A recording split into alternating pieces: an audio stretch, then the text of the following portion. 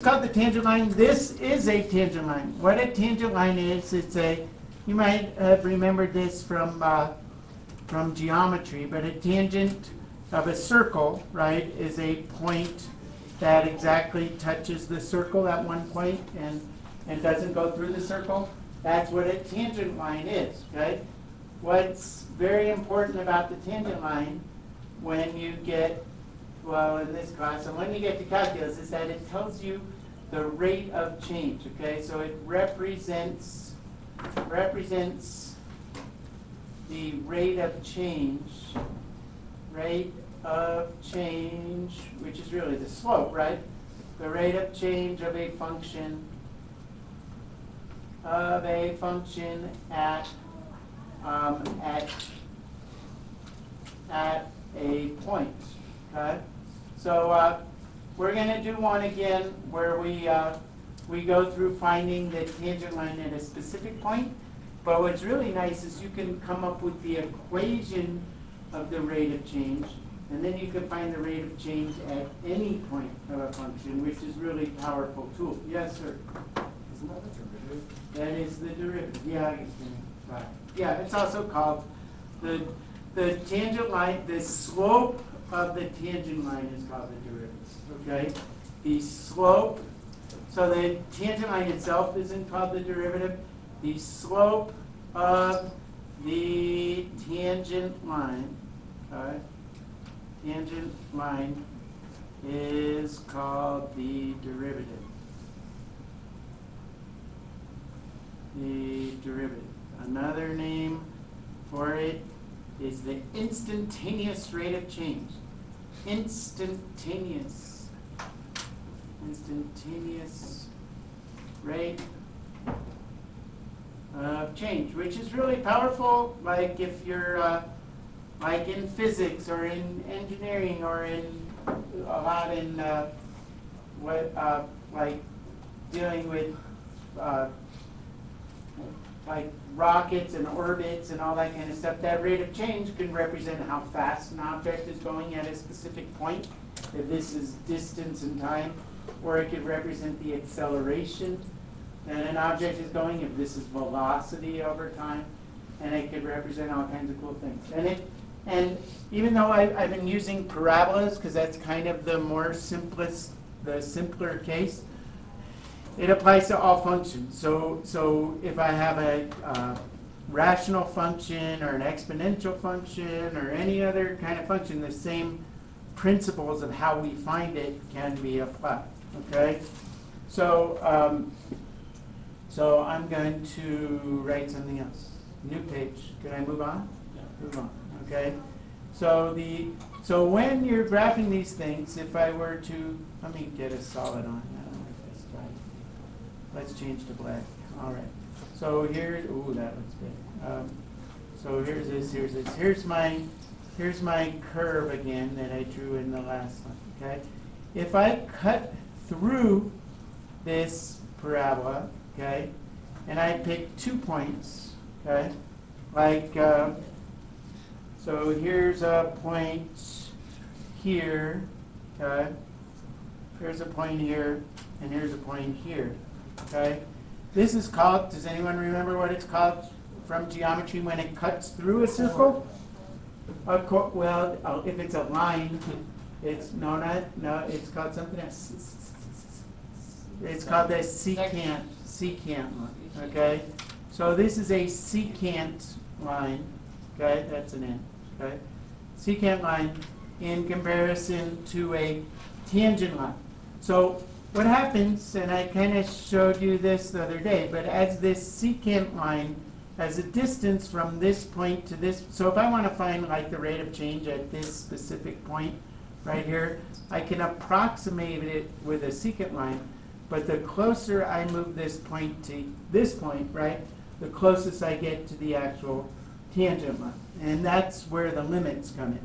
So the slope of the secant line, secant line,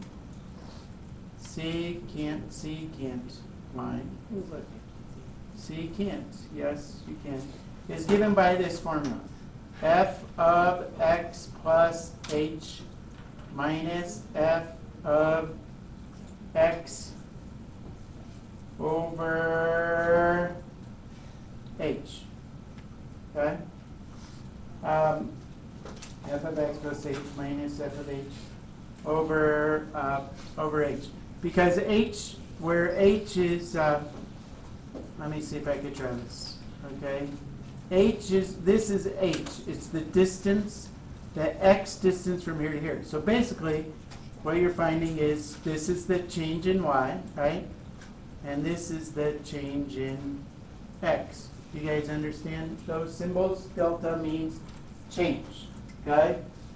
The derivative, okay, this derivative, or the slope of the tangent line, derivative, or the slope of the tangent line, slope of tangent line is given by, if you take the limit, right, as h goes to 0 of the same thing, of f of x plus h minus f of x over h, right? Because, right, as this h gets closer and closer to here, okay, that means h is approaching 0, right? Yeah. F of x plus h is the y coordinate at this point, okay? F of x is the y coordinate at this point, right? So it's really y2 minus y1 over x. H represents x2 minus x1. You understand that? Yeah. So the hard part is plugging into an equation and simplifying it down and doing the algebra. Okay? So, so we're going to find find the slope of the graph of. Okay, so can I move on? Okay. Find the slope of the graph of f of x, or f of x is equal to x squared plus 1 when x equals 1. Okay, so I'm not going to draw the picture yet. I'm going to just do it right here. So all you do is you take the limit as h goes to 0, and then you plug and shove. So of f of x plus h minus f of x over h. H, we don't know what h is, but I can plug in x plus h in here.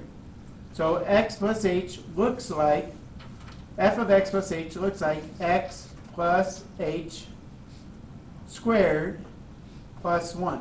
Do you understand where I got that? I took x plus h, and I plugged it in for x squared, and then there's a plus 1 here at the end, right? Minus f of x is just the function, right?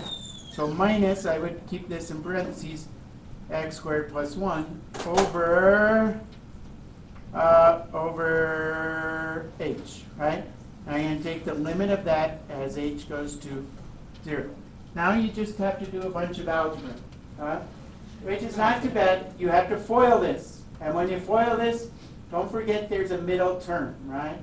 So it's, when I FOIL that, I get x squared. How many xh's do I get? 2 times x times h plus an h squared. There's this plus 1 is still here. Minus, plus h squared plus 1. I didn't write this plus 1. Minus x squared. I'm going to distribute through this minus sign. Minus 1 over h. I'm taking the limit of this as h goes to 0. Okay?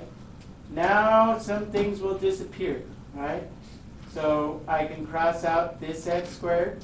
With this x squared, things are always going to disappear. This 1 will go away, right?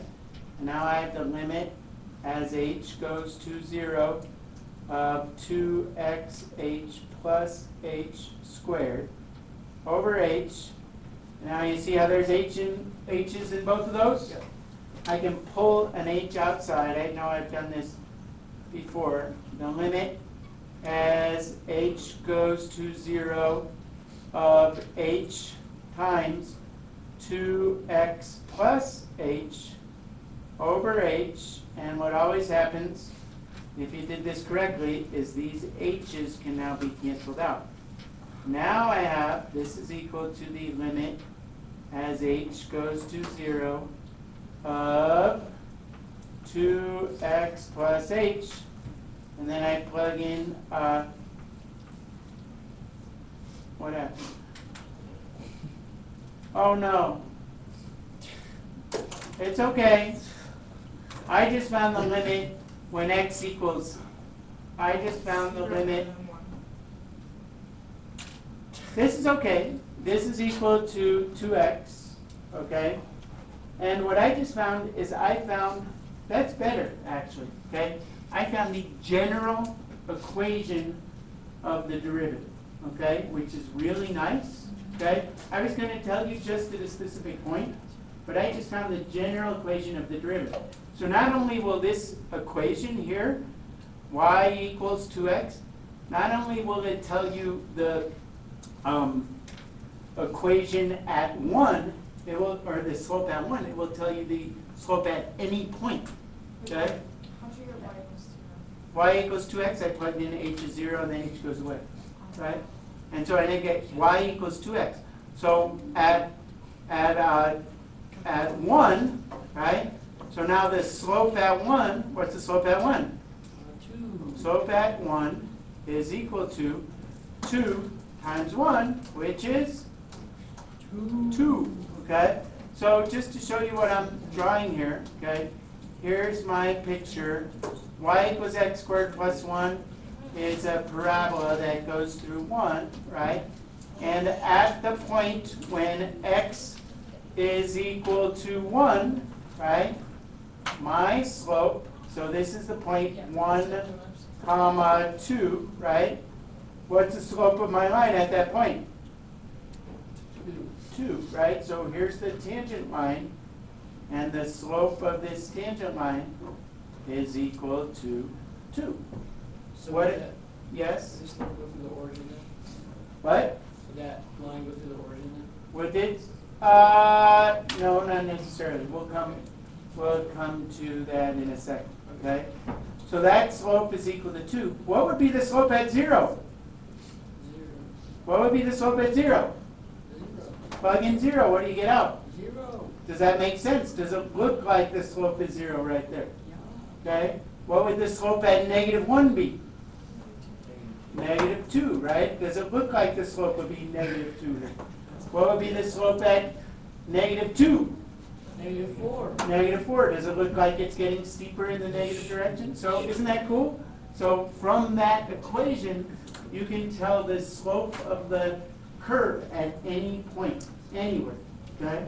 Yes, ma'am. Okay, so this might be kind of like really obvious, but I might just be having the earliest time. But why, when you plug in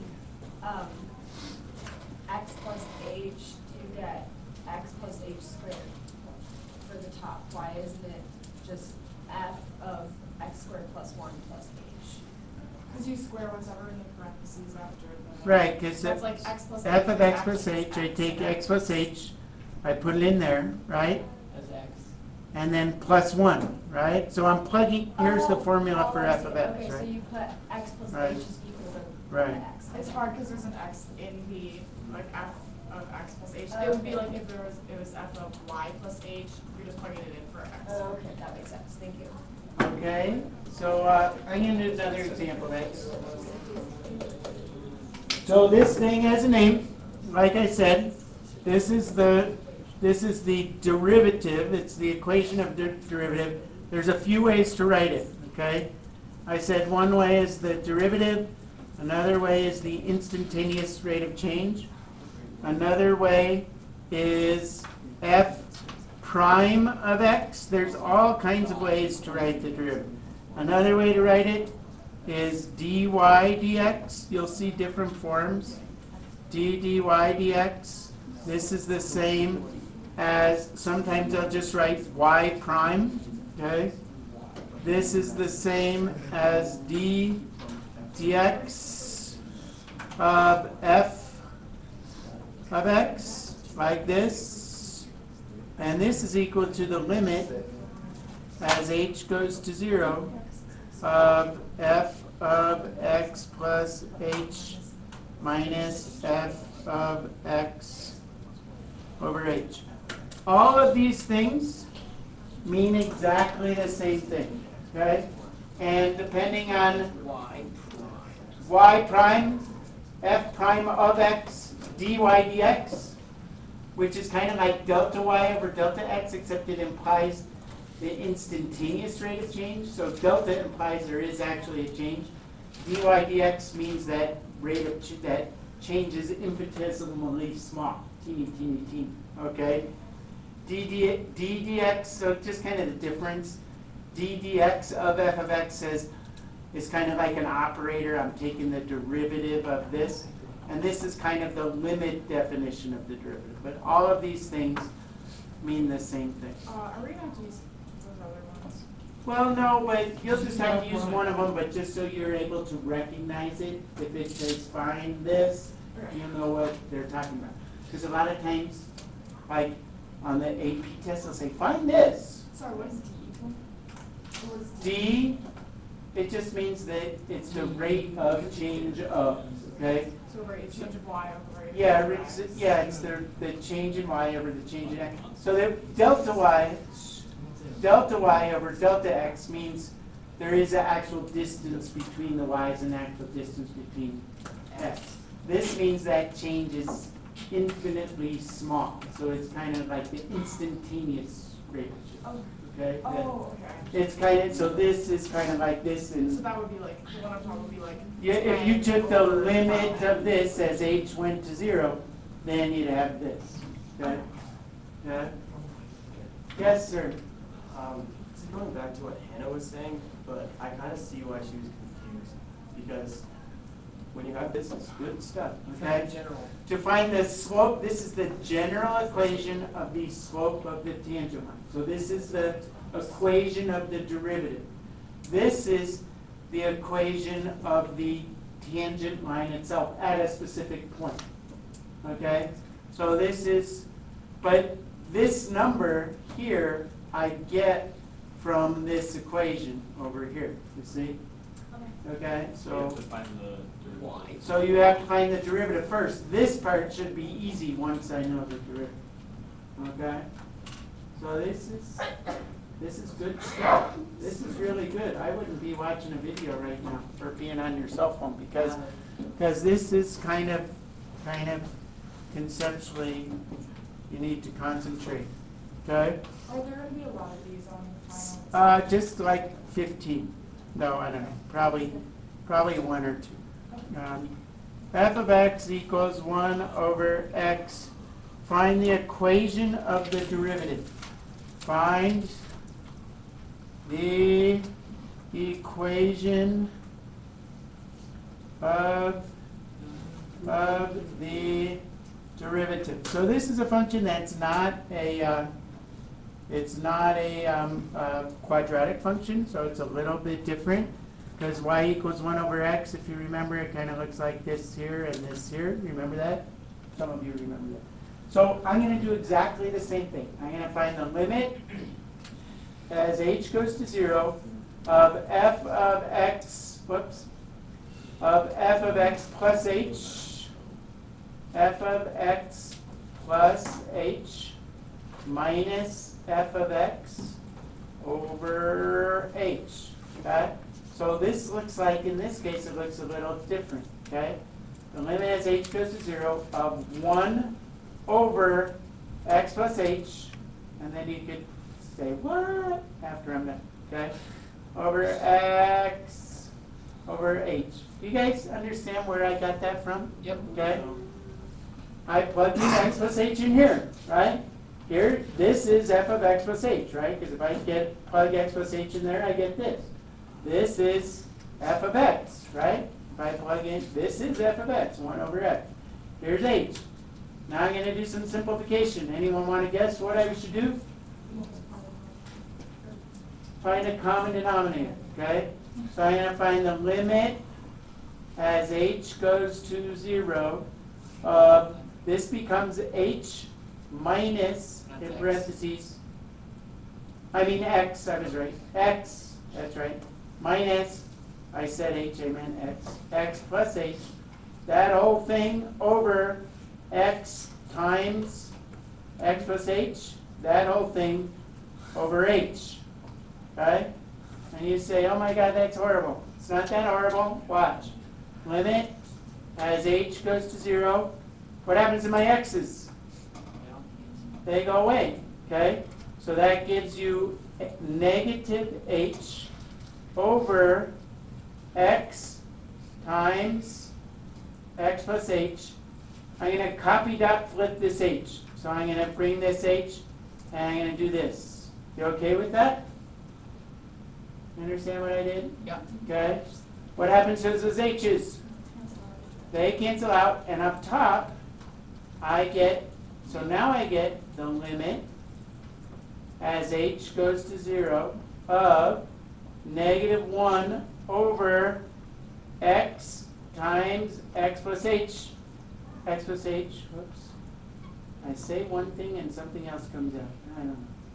X plus h. When I plug in 0, what do I get? What do I get?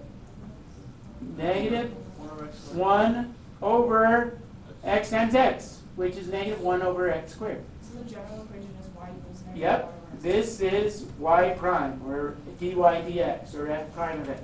This is the derivative of this function at any point. So let's just try something. Let's say plug in 1. What do I get? Negative 1. Does it look like the slope at 1 is about negative 1? Yes. Yeah? Okay. Plug in a point like negative 2. What do I get out? What do I get out if I plug in negative 2 in here? Negative 1/4. Does it look like if I went to negative 2, the slope of my tangent line would be about negative 1/4? Isn't that cool? Math is Isn't that cool? I just love this. I just think it's neat. So any point I could find the equation or the slope of the curve at any point. Okay? And that's kind of all she wrote. Okay? So you guys can struggle through that.